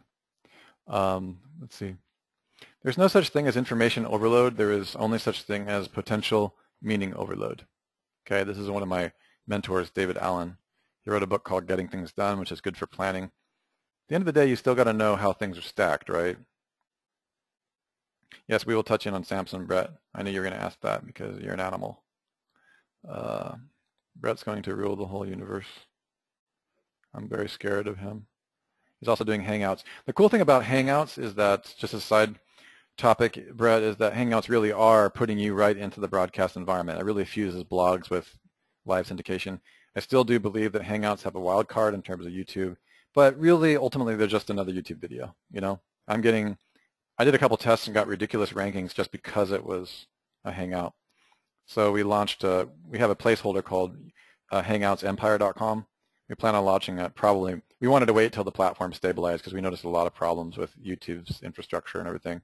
Probably launch that next year, but the purpose of Hangouts once that platform gets a little bit more robust. Anyway, back to this. There's only one underlining meaning to everything that we're going to show you. Okay, this is really domain authority stacking and engagement ranking. Now, this was designed for the pin bid thing, but this is really appropriate when looking at one feed in general. It doesn't matter if it's pin bid automation via one feed or your WR1, which is what Tech Foundation is about. So I'm giving you guys a sneak peek because I think you can handle it. main thing I wanted to advise you on, you can look through this if you want. It's a specific diagram I want to show you guys. Okay, let's go back. Just remember that automation, there's content, there's traffic, and there's domain authority, backlinking. All of this is kind of happening at the same time. It's kind of like when Brett said, I said, well, do you want to get your information to your audience, or are you focused on SEO? It really is everything all at once right now, isn't it? So the 3 layers to a sustainable network, remember what's going on in your long-term vision. I just want to remind you guys where you're going. Okay, PBNs generally focus on PageRank and domain authority. We're not getting into that, but a broadcasting network is what we're focused on helping you build, and that's what this training course is about. This Tech Foundation 1 training is really about having your core bullseye, your money say. PageRank, domain authority, traffic, and automatic content syndication. The 1 feed that we went over today, that's really the automatic content syndication. Okay, we have many, many students. Literally, we've trained thousands. Okay, most of them excel at one of these layers, but not all of them. The 3 layers will be required, and what we're trying to help you set up, what we are setting up if you follow instructions, are all 3 at the same time, and the 1 feed is a significant part. Okay, so content syndication is what we went over today. It's like if you view the red arrows as content syndication through the 1 feed, you can see that here's your site and here's content going out to all these different layers, right? Okay, well, what they're doing, what are they giving back to you in return? They're giving you the green arrows in return, which is domain authority, page authority. Give me a 1. This is like the most important thing in my I'm not like the kind of technical person that Sue and Jimmy and Kevin, these guys are master technical expertise. I'm a marketer, right? But when they started explaining this stuff in this fashion, I really understood what was going on. Give me a 1 if you understand syndicating downstream. We're talking about syndicating downstream automatically through 1 feed. This is the mother load. Thanks, Dan. Yeah, I created this at OMG Live, Nashville last year, right before my presentation, like 3 hours before I presented it. Nothing like presenting in 3 hours, to get your dopamine up. But it's really important. Generally, people have a light bulb moment when they see this. It's kind of funny. We actually called it, Sue and Jimmy and I called it "Don't Forget the Basics," kind of as a joke. Because guys, this is not by any means basic. Oh, Roy was there. Okay. So if the purpose of the 1 feed is to make all this stuff happen, and it's kind of misleading because this can be thousands of sites. I know in some of the stuff Sue does and I do, we've got hundreds of sites. We've got servers running with just this stuff on it, right? And that doesn't even go over the semantic markup and stuff that Kevin teaches and makes sure that you're speaking to the semantic web and properly marking things, which gives you a whole nother level of ranking boost and brand clarification for the for the market. But to make matters more interesting, you've got the 3rd set of arrows on here. The blue is what I'm focused on in our organization. So that's the actual traffic and human beings coming back from all that. So not only are the green arrows coming back to the money site. Remember that number 1, you guys? What is that number 1, that giant green 1 I'm focusing on here? That's what this course is about, isn't it? It is your money site, your SEO Tech Foundation 1 training. That's really the whole purpose of this 8-week course, is to make sure that that bullseye is stable enough to get the crap hammered out of it with domain authority and traffic. Everybody give me a 1 if you understand that, and a 2 if you think I'm just full of shit. Yeah, because you know I'm not. That's how it works. You're driving traffic and domain authority to you, everywhere. That's why we call it you-everywhere.com. All right, that's why I call it mynetworkempire.com. And we're trying to teach this to you guys in a systematic, stackable way. This is why it takes a certification event to really teach it all, step by step in person. But you guys are doing it on the web, which is the second best way. With enough time, you'll get it.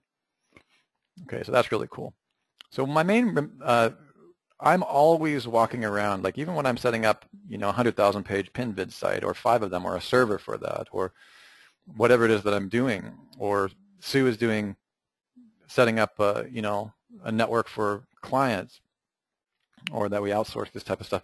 Whatever it is that we're doing, we're always aware that we're automating the content downstream, or snippets thereof, in order to get back domain authority and traffic.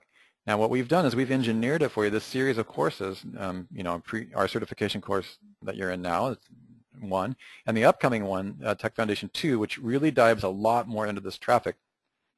Okay, we felt that putting this kind of traffic and domain authority stuff in the Tech Foundation 1 was way too much. I mean, it's 8 weeks just to get you guys completely solid with your silo structures, which, by the way, this week, and we are a little bit behind on a couple of you guys cracking things because of the strange changes happening. But once you get that all, you will have your WR1 silo structure set up, and that's what you will be going with this as you continue this journey through the certification things, okay? Hopefully that gives you guys a little bit of,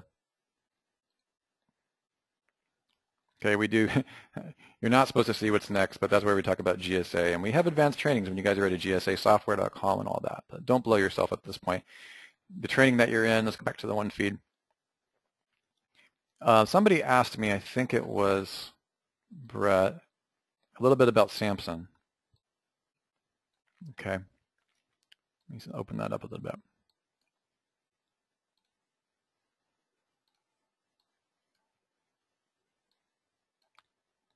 You guys have been very patient with me today. It's the first time I've tried to teach this without having a team on the call the full time, so I can't watch YouTube videos while they're talking. Okay, let's see.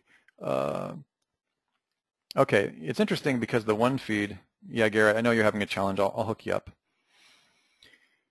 This is the more advanced one feed system, and it really segues nicely into our one feed. We're talking, this is more advanced SEO. Now, in this course, there's a lot of things that are focused on the blue arrow, which was the, actually, was it the green arrow? Yeah, the domain authority. So FeedBurner, Pingler, FeedShark, RSS Submit. That's really for the domain authority stacking that we're doing. Samson is another one. Samson actually belongs directly in your blog. Okay. Now, there is, wow, that's embarrassing. We linked directly to a Warriors from. No, it's okay. It's still here. Conrad's a very cool guy. He's been supporting this plugin for a long time. It's pretty simple how it works. Okay. However, we strongly recommend that you use the domain authority list that Sue and Jimmy have prepared instead of Conrad's. Okay? Part of that is because, remember, we're really focused on domain authority sites. Now, the way that Samson works is it creates what I call virtual backlinks.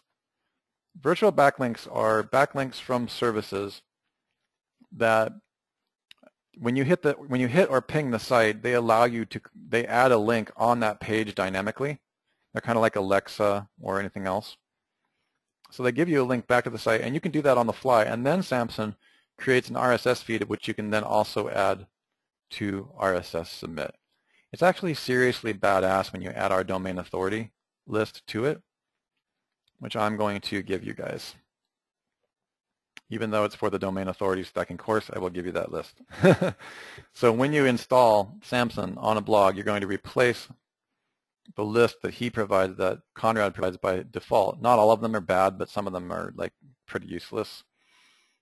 And the cleaning up of that list has been very helpful because then we know that you're dynamically, every time you publish, let me find a, gosh darn, I'll just find this installed somewhere. You're really like dragging this stuff out of me, man. We're going on like hours now. Let me see if I can find Samson installed somewhere. If you guys can't hang around for this, I understand that it's been a long one. Let's go ahead and see where I have.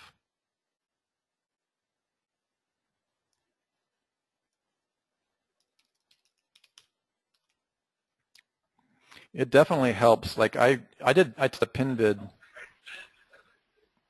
network without Samson installed, and then I turned it on, and I definitely got results from it. And it's really a set and forget once you set it up one time. So I'm currently trying to find one that's actually installed for you guys and not having as much luck as I would like.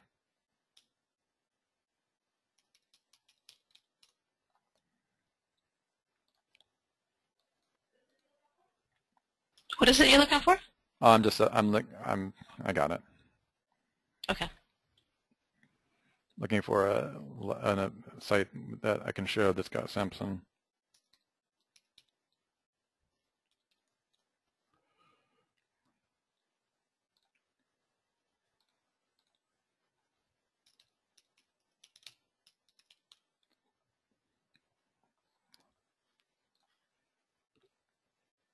There we go.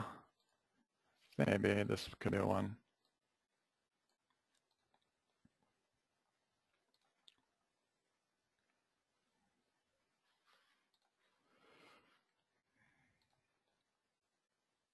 Okay, this is a client site.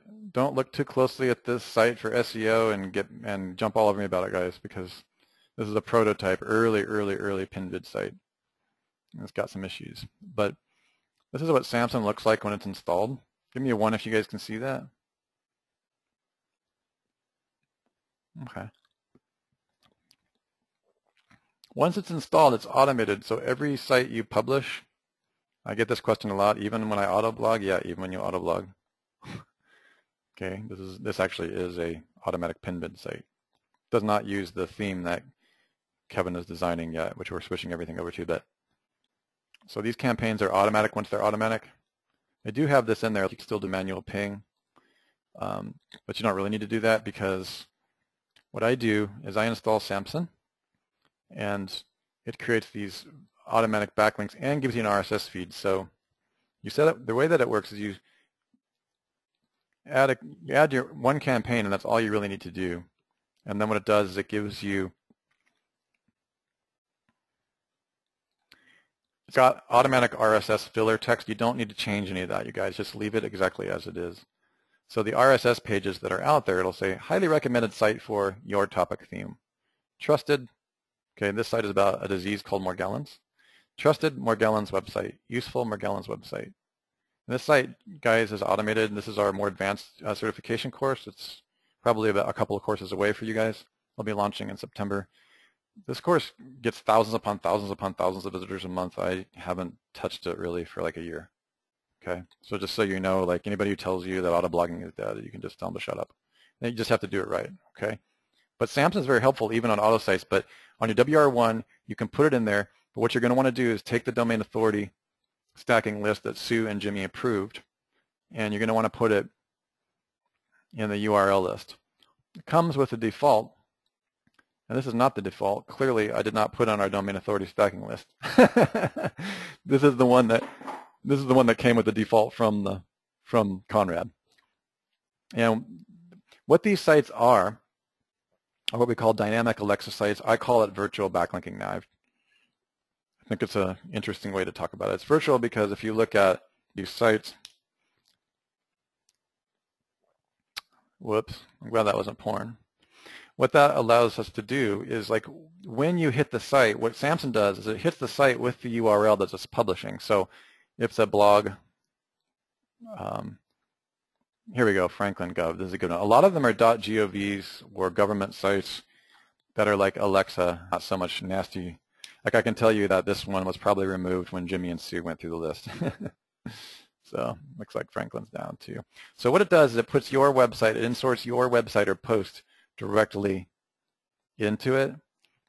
And if it's a decent domain authority, it's going to give you an instant backlink virtually by just inserting your website URL. Okay, the error is coming out because there's no site in it. Let me just try that again. Actually, I want you guys to know how the concept works so that you don't think we're just blowing smoke here. It's pretty powerful. So what this software is going to dynamically and automatically put your site in as a virtual backlink. Okay, and this is the specific site that allows that. So what these guys are doing is they're running a script on this site. This would probably have not been included in the list that I'm going to give you guys. That would have been removed, voted off the island.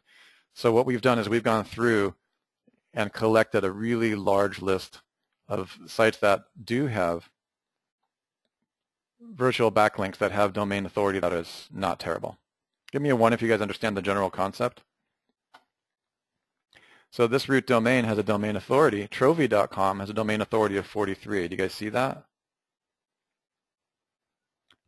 So by putting a virtual backlink on there, your page authority will be very low, but the domain authority will be very high.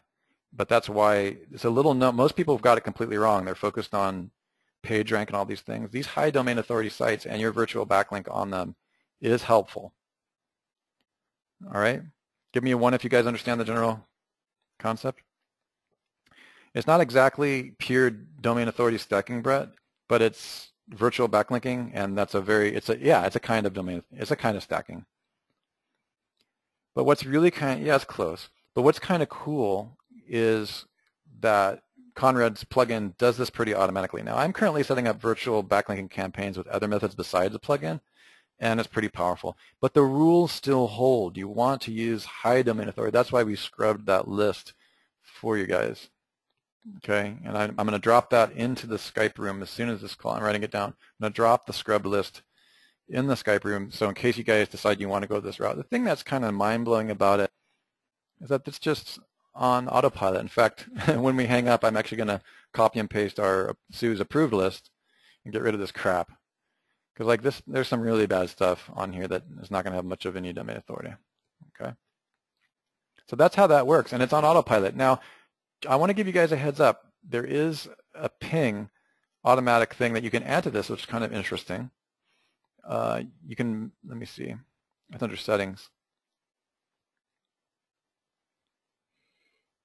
Plugin settings. Yeah, you can set these to 24 unique visitor ping. This is a weird thing, which I don't really want to get into today because it's controversial.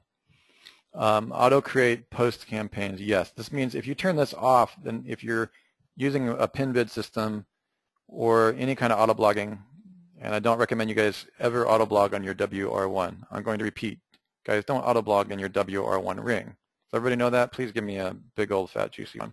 In this area right here, your brand, just don't auto blog. Don't auto syndicate content. Okay, create your own. There'll be plenty of time later on, a couple months from now, and our other stuff for you to auto blog, you know, 1 billion pages in 1 year. We'll show you how to do that. It's called the Billion Page Club. If you really just want to auto blog, that's fine, but keep that way over here. Do not mix your peanut butter and your chocolate with auto blogs, okay? But the cool thing is that when you get there, you can still use Samson on those. Brett is asking, how about auto blog on subdomain? There's no problem at all. You can. But don't auto blog on your WR1. I know, Brett, that Mike Long talked openly in a OMG Live webinar about setting up Video Kraken, our auto blog video software, on a WR1. And I know that Jimmy also says that he plays around, but you got to understand that Jimmy's not a normal human being, okay? Jimmy intentionally de-indexes websites just to see if he can, and then re-indexes them. Okay, he's a demolition master. Like, don't, I mean, listen to Jimmy, but just check in with Sue. Yeah, like Mike Long put that Video Kraken thing on, and I got to tell you, I personally would not put Video Kraken on a WR1 subdomain, even if so subdomains can't be burnt, theoretically. I mean, I've heard Sue say that, you know, yeah, they can't be burnt right now. I personally don't want to be liable when Google comes out, not that they ever would, and I don't see how they could, you know, but comes out and says, all right, if you burn the subdomain, you burn the root domain. Like, why would I want to tell my group that? Jimmy does all kinds of crazy shit all the time, pardon my French. I've seen stuff that you would not believe in the walls of this lab here. Okay, it doesn't mean that I'm going to go out and do it on my own stuff. Like, I certainly wouldn't do it on Ramona's site. You know, Ramona's, you know, a client, you know, who has the Morgellons. She's got a bunch of disease domains. I mean, domains that are about disease, and I wouldn't risk her root domain just because I don't want. First of all, I don't want to have to like repair them and depenalize, you know, unpenalize them. Another thing I want to mention is that Samson is a principle which you can use outside of the plugin environment. You can do virtual backlinking as well as your other thing. We haven't talked about that much in DAS, but we probably will. Okay, and you know, it's diminishing returns on that kind of stuff, but it's when you can do it on autopilot, like, why wouldn't you, right? The other thing is that, where did I do with the Samson domain? Here it is. There is an API key for Pingler. I do use that. I used Linklicious for a while as well. Jimmy talks a lot about the incredible indexer that he uses for re-indexing stuff. That's in a different context. Conrad has not put that in here. I used to use OnlyWire on this, and I was getting really diminishing returns. OnlyWire, when you're really doing a lot of posts on your secondary networks, OnlyWire credits can get used up really, really fast. So it's really up to you, and they do allow some options. I do use Pingler because it's really inexpensive. You can just put in your API, and then you get some extra ping networks on there. But remember, your blog also already pings. You guys know that, right? If you go down to your settings, just your regular WordPress settings, you can make sure that you've got your RSS properly set up for multiple. Actually, I probably should show you guys that. But just really make sure you've got all the RSS systems that you can inside WordPress. If you want me to show you that, I can. I don't really know how much you guys know about that kind of stuff. All right, but the cool thing is not to forget, when you go to the main thing about Samsung that's interesting is not only do you have those virtual backlinks, you've got the RSS feed, right? We're going to wrap up this course today. So you can grab this, and here's all of Ramona's posts that have automatically posted to this. Now you're in the WR1, so these will have been manual posts, carefully written. In Brett's case, it's going to be like YouTube, Google Hangouts or that kind of thing. Okay, and the RSS feed acts just like any other RSS feed. Okay, you can see. But they're all your virtual backlinks. And how cool is that? Right? So you got these virtual backlinks. There it is. And this is literally a virtual backlink automatic YouTube video site. Now what's going to happen with that, guys? And you can see in the YouTube, you're just going to take things like RSS submit. First thing I do when I'm building out a network of 5 or 100 sites, whatever it is, I just add that. I don't do them all at once. Here, there's the RSS feed URL. We're going to call this, I actually call it Gellum's virtual. Just create some kind of name so that you know that it's Samsung. Just do whatever you want. And then the new RSS submit requires that you put in your keywords. So in this case, it would be Morgellons. I happen to know the themes. Now, if you've done your research and you've followed the Tech Foundation training, weeks 1 through 8, you guys are going to be serious badasses of knowing what your RSS feeds should be labeled, right? You're going to know your keyword DNA.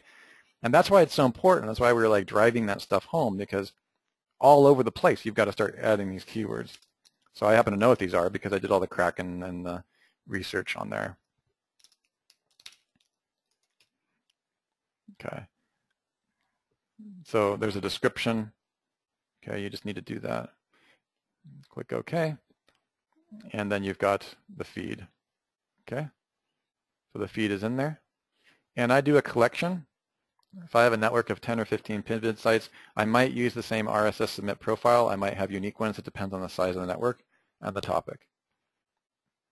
Okay. And then once you, this is truly automatic. What you've just done there is fairly sophisticated, guys. You've automatically generated a virtual backlink campaign with posts that you're already doing. You've imported the feed along with your regular feeds into RSS submit. And RSS submit, once you set up a profile, you just click submit. And it says that one or more RSS directories does not have a profile assigned and will be skipped from submission. Would you like to assign a profile now? And if this is a unique campaign or a unique, for a unique client, you'll set up a unique profile for that submission. I can have anywhere between 3 and 10 RSS things submitting all at the same time.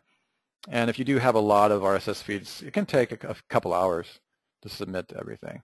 So I'm not going to set up a profile. I'm going to use this for demonstration purposes only. And what that means is this will go out to the RSS directories that slurp in RSS feeds, and a lot of them are fairly high domain authority. And this is domain authority stacking. You've literally used the Samsung feed to create a kind of a mini virtual domain authority stacking campaign. Okay.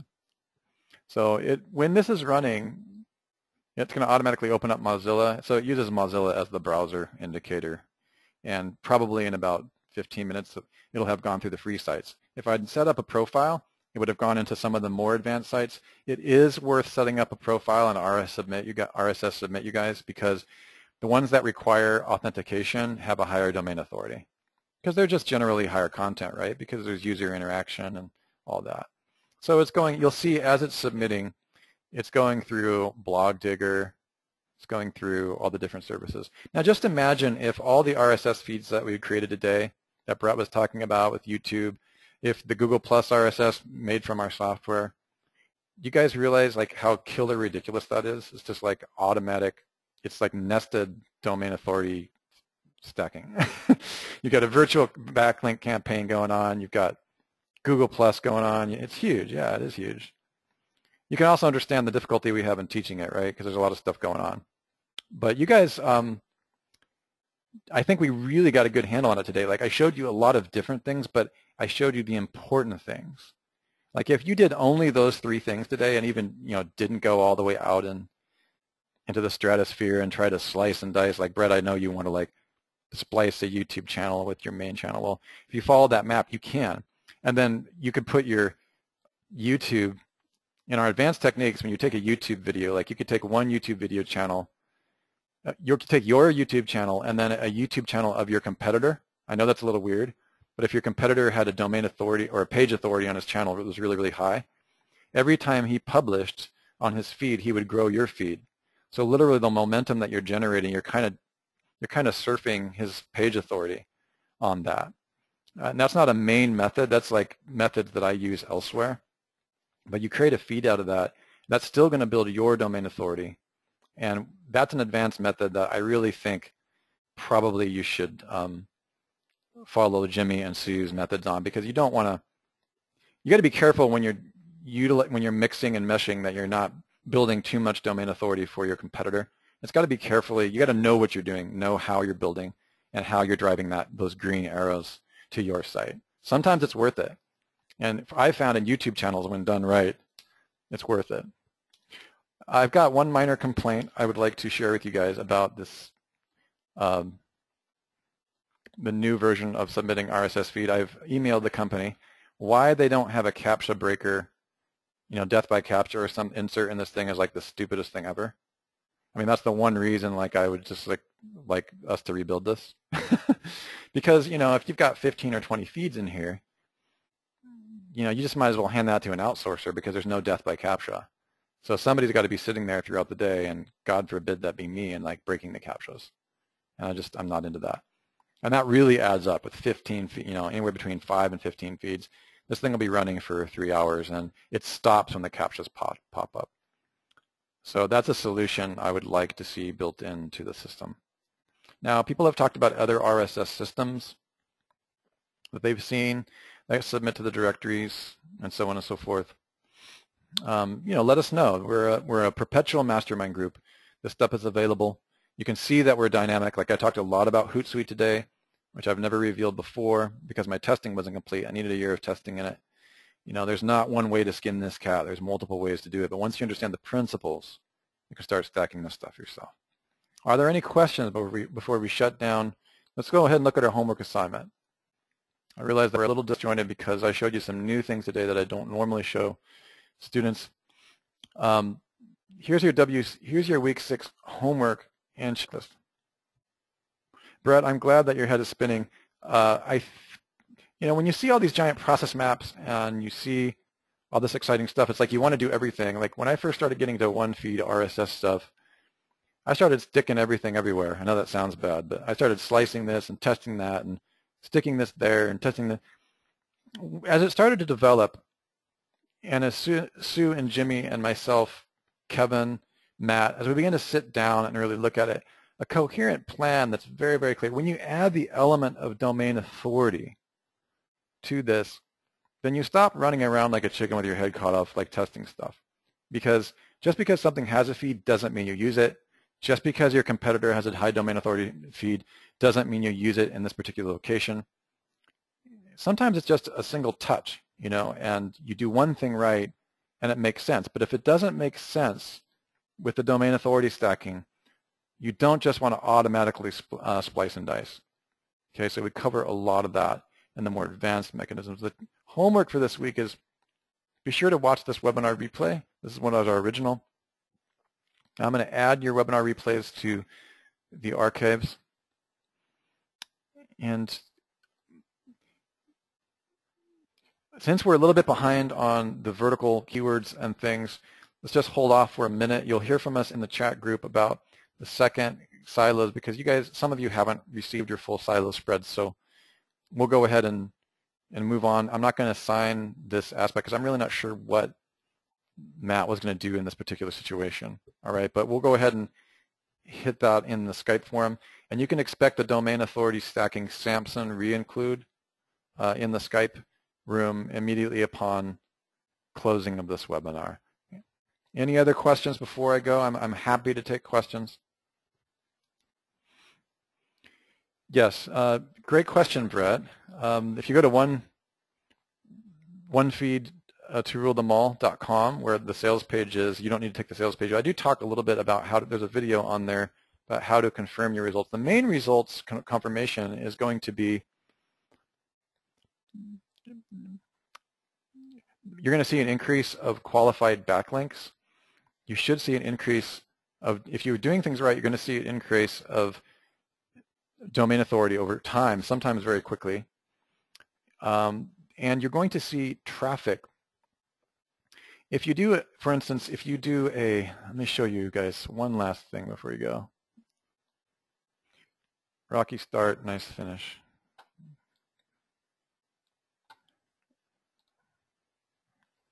Yeah, no, thanks, Mitch. It's the storm in South Africa is a little unexpected. Stuff happens in life, and one of the great things about owning our own businesses and developing software is that, sometimes there's unexpected blessings and all that stuff.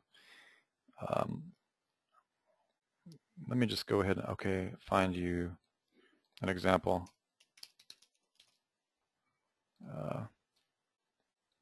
Entrepreneur means problem solver, right? So sometimes problems come up spontaneously. All right, let me see here. There we go. I'm going to show you. Keep in mind this is a WR2, guys, so don't treat this like it's a WR1. Remember that auto blog I showed you, the Morgellons Factory Fiction?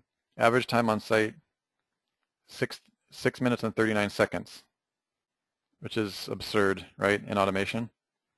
And it used to be a lot more, but it's got 3,600 visitors per month. That's just kind of interesting, and we're going to get more into that in the automatic. My passion, guys, is the automatic video, stuff. So in the third certification course, which we'll have in a couple months, it's still getting on I think we have it on the calendar. I'm looking forward to seeing, by that time you guys will be ready because this stuff you'll be done with this course, you'll have your WR1 set up. But to answer Brett's question, you're going to go to campaigns. And you should be able, Brett, to see your campaign successes inside your campaigns. If you properly tag, like in Twitter feed, you can actually tag the name of your RSS feed. Okay, and you can do that in several other services. So if you properly tag your campaign name, it's going to appear under campaigns. Okay, so I could look at, I can look at the spread for a year, and then I can go to the campaign. And under campaigns, you'll see, some of these are, at least for the social RSS feeds, they're modern. I have really, really good success on other ones. Part of this is that this site was not completely finished in that automation that we're still working on some of the rings. Yeah, it also shows on the sitemap. Roy is saying, yeah, you should be able, in Google Webmaster Tools, you'll also be able to see the success of the, what do you mean by that actually, Roy? What do you mean it shows on the, not sure really what you mean by that. But you're going to be able to see a massive increase of traffic, and depending upon how you've tagged your Twitter feed, this is actually really, really bad. I wished I hadn't shown this one as a demo. This is a Twitter feed tag right here. Over the course of the year, there would have been a few hundred, but you should see an increase or hike in traffic. So really, when you have the opportunity to start labeling your RSS feeds in the environments where some of them will show up in Google Analytics, okay? Also, you will see, occasionally you will see traffic from some of these sites that you're running your feeds through, and that'll actually be on referrals. So there's more than one way to start seeing these. Okay, I definitely see a hike in when I'm running things automatically. When I hit Social Explosion, when I install Social Explosion, which is actually an entirely different topic that has nothing to do with the one feed, that explains people. There is no RSS feed involved with the Social Explosion install. It's a separate product. We have our own network, our own Social Explosion network empire traffic network, and that's different because you don't have to run your RSS feed through that. You just install a plugin. You'll start to see a hike and all these things. So hopefully, Brett, that gives you an idea of one of the ways you can use campaigns, especially with Twitter feed, Hootsuite, and the rest, to start looking at those campaigns. Okay? Are there any other questions? I think I'm going to go ahead and wrap this up before I go to lunch. I'm really thrilled to death with how well you guys are doing. I'm aware that we had some stumbling blocks with the Kraken Google changes happening. We're hoping that that will be up in the next couple of days, but we can't make any promises. We're still looking at that. In the event that we're not up, we'll make some other arrangements in terms of making sure that you have at least your top level silo. I'm not sure exactly what that will be, but we'll keep you guys informed, okay? Thanks, guys. Have a great day. Your brain is probably overfilling, so I'm going to go ahead and sign off. And again, I will see you in the Skype group, and I'll make sure that, Garrett, that you have the one feed map that you don't have access to. Thanks, guys. And don't forget, we have, actually, before you guys go, since you're here, be aware of the thing, Traffic Hospital course. Don't forget to be ready for that webinar. Traffic Hospital is coming up. And start looking ahead. I'm going to start talking to you guys specifically about the launch of the certification level 2 training, which gets a lot more into this kind of traffic that I know, Brett, you're definitely interested in that. All right, so we'll get into that a little bit later. Just keep an ear to the ground so that you know what's coming. We'll see you on the next webinar. Bye, guys.